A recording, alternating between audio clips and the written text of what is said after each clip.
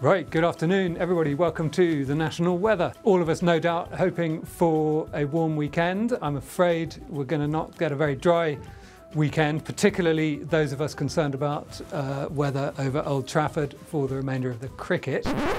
I'll probably stick to being an AI minister rather than a weather presenter, but it was fascinating to see weather forecasting behind the scenes at the Met Office.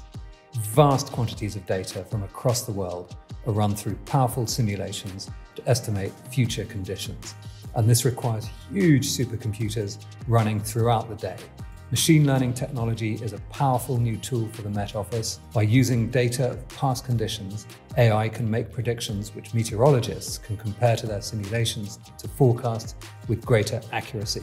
This is a really exciting time at the Met Office, and we're looking for opportunities to deploy AI right across our value chain, right from observations through to delivering products and services to help society, companies, policymakers make decisions about the weather and climate. At a larger scale, AI can help to predict global events like rising sea temperatures, helping scientists and governments understand and tackle climate change. Or indeed in the north of Scotland, in which case you'll have a much drier and more agreeable day. Excellent. How's that? that? That was impressive. That was impressive. Yeah.